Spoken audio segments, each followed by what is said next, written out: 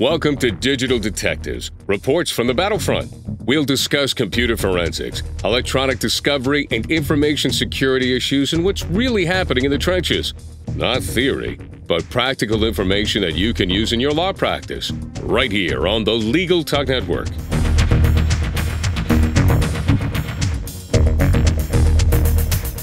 Welcome to the 77th edition of Digital Detectives. We're glad to have you with us. I'm Sharon Nelson, President of Sensei Enterprises. And I'm John Simek, Vice President of Sensei Enterprises. Today on Digital Detectives, our topic is electronic security sweeps for law firms and their clients. Before we get started, I'd like to thank our sponsors. We'd like to thank our sponsor, SiteLock, the global leader in website security solutions. Learn more at sitelock.com/legal/digital detectives. We'd also like to thank our sponsor, PINow.com. Need a private investigator you can trust? Visit PINow.com to learn more. We're delighted to welcome as today's guest, Charles Patterson, the founder and president of Exec Security, TSCM, specializing in technical surveillance countermeasures, often referred to as electronic bug sweeps, and has been providing security sweeps for corporations and high-profile clientele for over 20 years. Charles began his career in 1978 working in executive protection and technical security services, traveling throughout the United States in over 40 different countries. During that time, he gained extensive experience with many technologies, including two-way radio, telecom, audio systems, video surveillance, and many others. And that led him to start his own business in 1995, specializing in TSCM. Exec Security is one of the few full-time professional providers of electronic TSCM sweeps in the United States, serving major corporations, attorneys, and private investigation firms throughout the U.S. and the world. Thanks for joining us today, Charles. Good morning. Thanks a lot, guys. Well, I got to tell you, Charles, that when I first read the acronym TSCM, I went, what is that? So I was happy to find that it was spelled out, but I am guessing that many of our listeners do not know what technical surveillance countermeasures actually means in the real world. So can you help them to understand? Sure, yeah. The initials are easy to mix up. I hear people all the time going TCSM, or they just mix the letters up, but that happens with acronyms all the time. So I think the official name originated in the military, but it's technical surveillance countermeasures. So it's how do you protect against technical surveillance? So technical surveillance can be a lot of different things. It could be radio transmitters, bugging devices, microphones, miniature recorders. Covert video cameras are a big, concern. Also wiretaps and communications interception. And that can be telephone systems, but it could also be other things, intercoms, paging systems, conference equipment, any type of audio transmission or, video or loss of information through technical means. That's the stuff we want to protect against. And that's where the countermeasures come in. It's not really like the movies. A lot of times you'll see in the movies somebody's waving a little black box around, and if it beeps or lights up, they think they found a bug. But there's a lot more. Detection techniques can be, radio signal analysis. That's part of it, using spectrum analyzers or other equipment. Thermal imaging has become popular in recent years. Electronic device detection from other types of electronic components. And, of course, telecom data, wiring inspection. And a major part of a sweep is a physical inspection as well, where we really want to take a close look at anything that might be posing a threat. Well, Charles, I'm glad to hear that it's not like television. I get the same thing because I don't watch CSI anymore, doing forensics work. So I'm glad to hear that. But can you tell our listeners how TSCM is related to cybersecurity? Sure, because I started listening to your podcast probably a couple of years ago because you're covering a lot of the digital concerns that people face today. Cyber is such a big concern. The threat is big and the risk is big as well. But there's some areas of information security that may not quite be covered fully by cybersecurity, and they may not be covered by other aspects of security like physical security. In the Wi-Fi, for instance, there can be rogue access points that, may not be, detected or noticed when someone's, doing a big job with the firewall protecting from the outside. somebody on the inside may come along and install something that goes undetected for a while. Also, in the wiring and the physical layer of the network, it's possible to put in an Ethernet tap that can physically tap an Ethernet line. And there's spare wires in every Ethernet jack. There may be a spare pair of wires that has been known to be used for attaching a microphone to it. I even found a microphone built into an RJ45 Ethernet jack using a spare pair so that whoever was at the other end, whether it was at a patch panel or somewhere down the line, they could tap onto that and listen into the room conversations. So why do people need to have these kind of sweeps done? Well, I consider three different categories in which when people call us, it's one of these three things usually. One is incident response. Somehow they've detected that information has been leaked, or they suspect that information has been leaked. It could be that something was found online on the internet someplace where they thought, that how come that information got out? Another concern might be if there was a break-in at the company. It may appear as if someone was just trying to, commit a theft or a robbery, but perhaps that was a cover for something else. Maybe they were trying to plant some device and they're not sure. Or if they're just suspicious about an employee or even an executive who was just fired. They may say, listen, we need to find out, was anything going on that they may have left behind or something like that. Another category is just regular security concerns. A lot of corporations will have regular sweeps done, periodically. Quarterly is recommended, but it could be even semi-annually, where there hasn't been no particular threat, but we'll come in and we'll do a sweep just to make sure that security is maintained. You might consider it like having a fire inspection done. You don't think there's going to be a fire, but you want to have someone go and check, make sure that there's no threats present.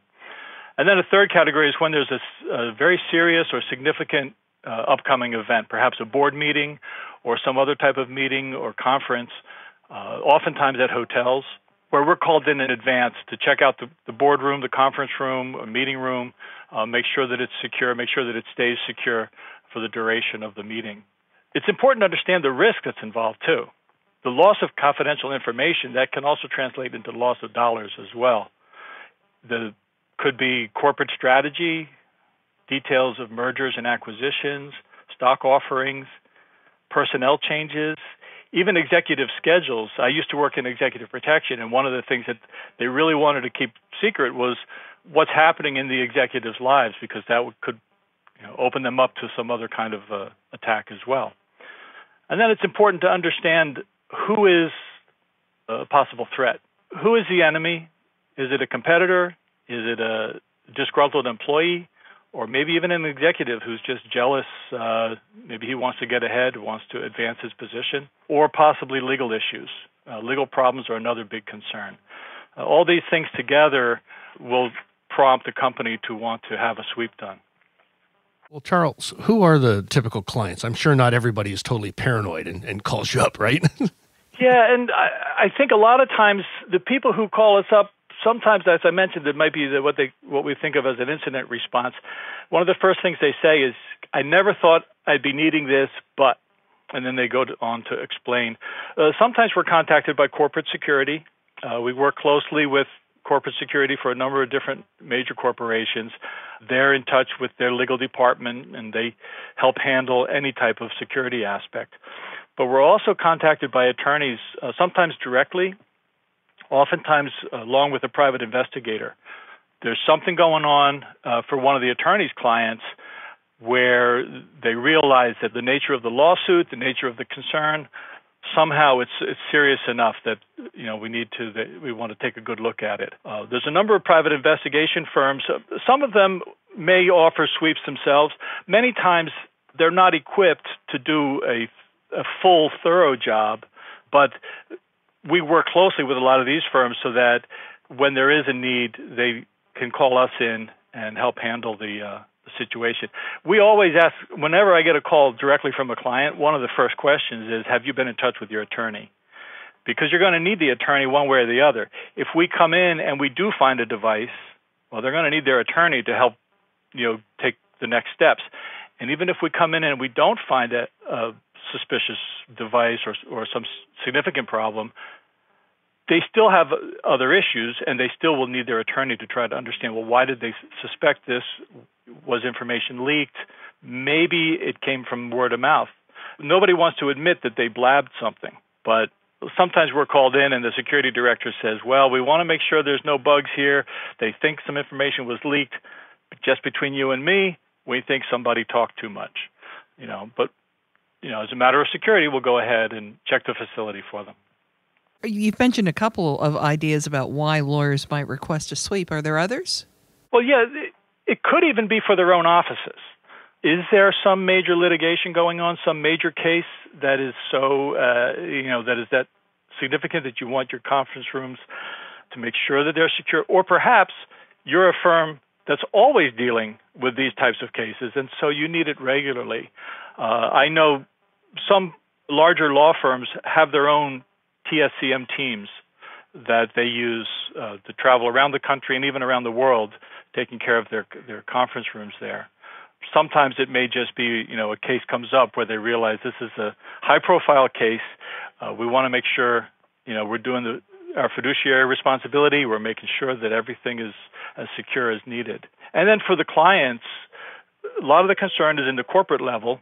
So for legal counsel for a corporation, their own offices may be of concern, but it may be other areas within a corporation. And again, as I mentioned before, if there was a break-in or perhaps if an executive was recently fired, the attorney would know if there was any suspicious activity or some reason for concern. And then, of course, there's personal cases, matrimonial cases, even inheritance. We were called in on a case where a family-owned company, a major corporation, but they were going through some changes, and one brother was being booted out, and nobody seemed to like him, and they were very concerned about what information might be changing hands. Well, Charles, let's get into some of the really juicy stuff here and tell our listeners, how are these sweeps actually performed? And can you tell us something about the equipment, the tools, techniques, those kinds of things, including what you might find at the spy shops or on eBay? And because I might want to put some of those on my Christmas list. Yeah. Well, it's important to understand what a tool does. As I mentioned, there are small devices that you can buy online that will detect, maybe radio signals, and it vibrates or it beeps when it's near a signal. But it's important to understand there's radio signals everywhere today. There's radio signals from your stereo system. There's radio signals from your computers, your phone, even lighting and room occupancy sensors, all kinds of stuff. So a small little sensor that's very generic, it may not have any discerning of what type of signal you're finding. So we have some fairly advanced spectrum analysis equipment. The laboratory-grade spectrum analyzer, can hook up to the computer. We can run traces and have it detect signals in the whole area, showing what frequency they're at, what the waveform looks like. And we can start to analyze where is it coming from. Was this signal present the last time we swept here? Track it down with direction finding. So the radio signals are very important, and we look at that. We also use thermal imaging. Thermal imaging has come down in price in recent years. When I got started in the business, it was a new thing, and you wanted to buy a thermal imager, probably cost you $70,000 or more. Some military stuff still costs that much. But electronics, when it's active, when it's powered up, it generates heat, particularly covert cameras. Any kind of small camera typically generates a lot of heat, enough that it would be spotted if it was behind a ceiling tile, for instance, in a drop ceiling. From standing on the floor and looking around with a thermal imager, you'd be able to notice that there's a hot spot, and then that's something you need to check out. We use also a device called a nonlinear junction detector. It's another one of those long words that uses initials, NLJD, and basically what it does is it detects electronic components, diodes and transistors and chips, even if they're not active. So even if it's not transmitting, even if it's not turned on, the NLJD, or the nonlinear junction detector, has a way of detecting that there is a component present. For instance, could be hiding in a book. Particularly in a law library, there's so many books. To go through each one manually could take forever. So this is a device that we use. That's one you might see if you see any movies with the Secret Service, and it looks like there's a guy with a metal detector going up and down the wall with it. That's the nonlinear junction detector. And of course, we got to look at wiring as well. Telecom, data wiring. We look into the outlets. We use what's called a TDR, a time domain reflectometer. Hey, if you like big words, this is a good field to get into. The TDR is kind of like a radar for wire. It can send a pulse signal down a pair of wires and give you a little reflection coming back and tell you what's at the other end. Is it a short? Is it open? Or is there some other component or splice somewhere on the wire? A lot of different techniques like this that are used. And as I mentioned, the physical inspection is probably the most important part of the sweep because that's where stuff, even traces of something that was left behind, will be uncovered. We might find a little bit of duct tape stuck under a table. Actually, we were sweeping one conference room, and it was a very large conference table, and in the center of the conference table, underneath, was a little piece of cardboard stapled in there that formed a shelf. It was clearly done haphazardly by somebody in a hurry. It's the perfect place to hide a recording device. The recording device was not there. What would happen is the person who was doing the eavesdropping would go in ahead of a meeting, crawl under the table, put a little recorder on this little cardboard shelf that he had made, and remove it later. So the recorder wasn't there when we were sweeping, but we did find the evidence that was left behind. So I mentioned there's some limitation with the tools that you find online, but it's a matter of understanding what the tool does and then how to use it. It's kind of like, for instance, if someone said, what's the best screwdriver I need to fix my car? So, well, the screwdriver is one tool. The screwdriver is not going to let you solve every problem, but you certainly may use it. So that's the way a lot of the tools are. Well, it sounds like there's a lot of tools, and it sounds like there's a lot to be found. There's a lot of stuff out there, yeah. Before we move on to our next segment, let's take a quick commercial break.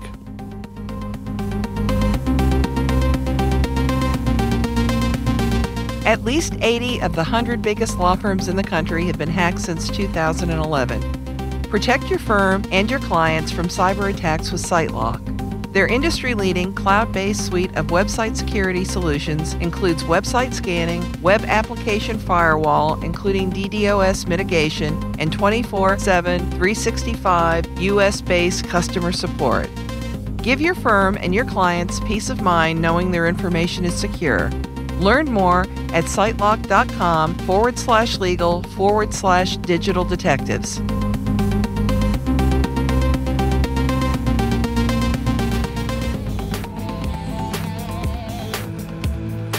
Does your law firm need an investigator for a background check, civil investigation, or other type of investigation? PINow.com is a one-of-a-kind resource for locating investigators anywhere in the U.S. and worldwide. The professionals listed on PI Now understand the legal constraints of an investigation, are up to date on the latest technology, and have extensive experience in many types of investigation, including workers' compensation and surveillance. Find a pre-screened private investigator today. Visit www.pinow.com.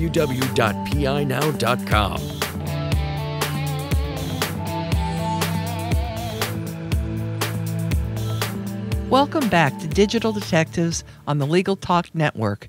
Today our topic is electronic security sweeps for law firms and their clients. Our guest is Charles Patterson, who is the founder and president of Exec Security, TSCM, specializing in technical surveillance countermeasures, often referred to as electronic bug sweeps. He's been providing security sweeps for corporations and high-profile clientele for over 20 years. So I'm listening to you, Charles, and I'm hearing about little cardboard shelves and crawling under tables, and it sounds like this might be quite the process in an office of any size. How much time would it take to do a sweep? It can vary depending on the size of the area and what's involved. Typically, when we're hired for a job, we're usually looking at about 4 or 5 hours. That may include 3 or 4 offices, a conference room. In some cases, depending on how many people we bring, if it's a large area, we may want to bring in a few extra technicians on a job. there is a lot of tediousness to the work. Sometimes we have expectation from the client. Again, they've watched the movies and they think we're going to come in, or sometimes they'll even say, well, the last guy was here, all he did was walk around and wave this antenna thing, and he was done in an hour. And I say, well, no, we're going to be here for 3, 4, 5 hours at least. And then the client wishes he brought a book because he's going to have to sit around with us. I'll bet that's true. It is, yeah, it is. And at the same time, we have clients that call up, and the first thing they say is, well, we have a facility. It's a 28,000 square foot facility. I'd like to know what it would cost to have it swept. Well, tell me about that, the pricing, because I know our listeners are going to be interested. I mean, is this flat fee? Is it by the hour? And how much would you charge? Give me some kind of example in terms of hourly or flat fees, whichever one you use. Well, in the case like I just mentioned, where someone starts off by saying, hey, we have this giant facility, we want it swept. Well, I say, well, let's talk a little bit. Let's try to understand what's going on here. It's not a simple thing just to give some kind of, flat fee without really understanding the concerns. Typically, if someone wants their whole facility swept after we talk with them, they're happy to narrow it down to, say, the 4 or 5 main offices. It's typically like the CEO, the legal office, financial office, and conference room, something like that, because they haven't understood the depth of the inspection, that it is going to take a long time. If someone wanted, one job we went to started off, the guy wanted about 10 offices swept, but when we got there, he said, well, while you're here, we have offices over here and over there. And I said, look, that amount of offices will be here, for 2 or 3 days. So let's narrow it down and let's try to get a handle on the situation. The cost of a sweep can vary, again, depending on the size. We're often looking between, if it's a local area that we can get to, it may be, $3,000 to $5,000. If we're traveling, it could be, $4,000 to $6,000 to $8,000. Again, depending on the size. It's not a $500 job. Just bringing out the equipment, we have probably over $200,000 invested in the equipment that we use. So even if someone thought they could rent equipment, it would cost them, much more than the cost of a sweep. But we try to make it affordable. We try to understand what the nature of the concerns are. When there's a very serious concern, a serious threat, then the money is not the problem. The client really wants professional service, and they want it done in a timely fashion. And that's, again, where we're full-time at this. So, sometimes we get a call and it says, well, listen, we got a meeting at a hotel tonight. Are you available? And then we'll try and scramble and get there. Usually we have about, 2 or 3 technicians on a job. And as I said, sometimes if there's a really big job, we may look to bring in more people. Well, Charles, how did you get started in this field? And does it require any specific skills or education? Well, it makes me think of, the sign you might see in some places that says you don't have to be crazy to work here, but it helps. Yeah. Or the other one that says that you think hiring an expert's expensive, try hiring an amateur. Well, true. Well, there's a lot of technology that we have to be aware of. My own background, I began working on security in around 1978. Now, I had aptitude for electronics. I was a ham radio operator as a kid. You'll find a lot of professionals in the TSCM field were or are ham radio operators as well, because we all tend to have a desire to, we like to work with our hands, we like to work with electronics, and we also have a curiosity to understand how things work. Again, we want to learn about any kind of technology. I worked with radio as a kid, which meant that I also understood a little bit of wiring, a little bit about microphones. Then when I was working in the security field, I took care of radio systems. I took care of some telephone equipment. Like any time the phone company would come to service the telephones, I was the escort to follow them around and make sure that everything was handled okay. And I just kept learning. And any chance I got, I'd try to study something. Occasionally, the company I worked for would hire someone to come in and do a sweep for either an important meeting was going on or maybe a conference at a hotel. I would be the escort with the people that were doing the sweep, and I got to see a wide range of capability. Some guys really didn't seem to know what they were doing. They would say things that didn't make sense. Again, waving the wand around, I would shake my head a little bit and say, something's not right.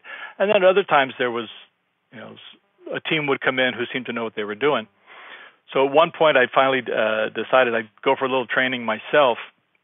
And after I took a class, I realized that all of my own interests and all of my own kind of hobbies and the things I taught myself with technology all came together in the TSCM field, decided to make a go of it. And again, a curiosity to understand how things work, a little bit of aptitude in radio, video, data, telecom. But there's an important thing. It's not just being a techie. You need to have a mindset for security, because you're going to be entrusted with protecting corporate assets and confidential information. So if someone doesn't really have an understanding of security, they're not going to do too well in this field. It's certainly not like being a spy or being a James Bond character. You really have to be serious about protecting information. Well, give us a story or two, because I know we're running close to the end of our time. Give us a story or two of interesting cases that you've handled. Oh, sure. There's a few. One of the things we didn't talk too much about is voicemail and phone system hacking. This is another area where now some of the stuff may be looked at from the cyber point of view, but for many years, voicemail has been vulnerable. One company that brought us in, we were brought in with the investigation firm. They had fired an employee who worked in the IT department, and he understood the telephone system. After he got fired, he called in, dialed into the voicemail system, and was able to navigate around the system and discovered that the CEO never changed his default password for his voicemail box. So the employee decided he'd listen to the messages there, and he found a message that was an old message from 3 or 4 months previous. The situation had already been taken care of, but the message was an irate customer who spent 5 minutes cursing at the boss. So the employee listened to this and thought, oh, here's some fun. He knew what's called a broadcast feature for messages. He was already in the boss's mailbox. He took that message and forwarded it to every employee in the entire company. Oh, geez. So come Monday morning, all the employees come to work, and every single one of them has that red light flashing on their phone. They check their voicemail, say, oh, you have a message from the CEO. So they all listen to it very diligently and hear this irate customer cursing and cursing and cursing. So that was a little bit of harassment, a little bit of embarrassment. It took a little while. We were able to figure out that, that's what had happened. That's the type of thing that you may not expect, but it's something that you got to think about. In another case, as I've mentioned, disgruntled employees and executives, even within the company, in any kind of security, insider threat is a big concern. Well, we found a microphone planted in a ceiling, wired back to an executive's desk. This was in a stock brokerage firm, and apparently he had been listening to the conference room where the SEC and the NASDAQ people would come to do their audits. So he was trying to listen to what was going on with the people that were auditing the company. So he thought maybe he's doing something good, for his firm, but ended up getting him fired. And then to add a little insult to injury, we took the microphone down from the ceiling and noticed that there was a little sticker on it from a spy shop in Manhattan. And the attorney then went to the bookkeeper for the company, and they did a little search and found that the whole eavesdropping system was purchased on the company Amex card by this executive. So stupid people. Again, a little embarrassment there, but they were happy to have that resolved. Like I said, I can think of another time we were sweeping executive offices and an executive dining room at a technology company. And we're looking at the Wi-Fi. And we know what to expect. We've been there before. We know all the access points have certain labeling structure. We'll find other things on Wi-Fi. There's video display equipment, things like that use Wi-Fi. But here's an access point that's labeled dark web. And we thought, is this a joke or what? But we did a little direction finding with the signal. It was not in the area we were concerned with, but we found approximately where it was coming from and reported it to the security, who then got in touch with IT, and they were able to find it was a rogue access point that some clever employee thought he was, able to give himself some extra Wi-Fi or something like that. So there's a lot of little things that come up that may not be obvious right away. You have to really dig a little bit to find out all the details behind it. Charles, why don't you tell us 3 tips that anybody can practice to help secure their information in conversations? Sure. It's important, first of all, to understand the value of your information and be careful of what you yourself are saying in conversations. And for a company, establish some good policies so that employees also know that the information that they're handling is confidential. Then, from the technical perspective, we always recommend, one is keep an eye out for anything in your office that's disturbed or out of place. If you left the night before and you come back and you see some furniture has been moved, you might want to try to understand why. Was there a cleaner in there? Was something going on? Have ceiling tiles been moved? If you've ever moved a ceiling tile, they usually leave dust behind, and the dust falls down. If there's ceiling tile dust on a desk, it may warrant paying some close attention to what's up above. If you have a concern for hidden cameras, there's little devices that you can buy from a spy shop called Spy Finder. It basically shines a little flashing LED, and you look through a hole to see if there's a reflection coming back. But you can kind of do the same thing with a flashlight. If there's any suspicious hole, whether it's in a hotel room or in an office, and you didn't notice that hole before, you can shine in there with a flashlight. If you see a reflection coming back, it could mean that there's a camera behind there. It could be something else. It could be an aluminum stud in the wall. But it's something that now you can investigate further, either cover the hole or maybe poke a paperclip into it, see what you hit. Well, I'm glad I'm not paranoid, Charles, because you're scaring the bejesus out of me here. I'm going to look at all the holes in the hotel room walls at this point. Can you tell us how folks would get in touch with you if they had questions or wanted to engage your services? Sure. The website is execsecurity.com. And I'm available by email at charles@execsecurity.com. On the website, we have a blog. It's a news page if you go to the website. Twitter is @ExecTSCM, and Facebook also, ExecTSCM. Well, we sure want to thank you for joining us today, Charles. We've never had this subject discussed before, and it's fascinating and a little creepy, too. Not that you're creepy, but the subject is creepy. Well, we want to protect our information. We sure do. So thank you very much for agreeing to join us today as our guest. Thank you. It's been really enjoyable. Thanks a lot. Well, that does it for this edition of Digital Detectives. And remember, you can subscribe to all the editions of this podcast at LegalTalkNetwork.com or on iTunes. If you enjoyed this podcast, please review us on iTunes. And you can find out more about Sensei's digital forensics, technology, and cybersecurity services at SENSEIENT.com. We'll see you next time on Digital Detectives. Thanks for listening to Digital Detectives on the Legal Talk Network. Check out some of our other podcasts on LegalTalkNetwork.com and in iTunes.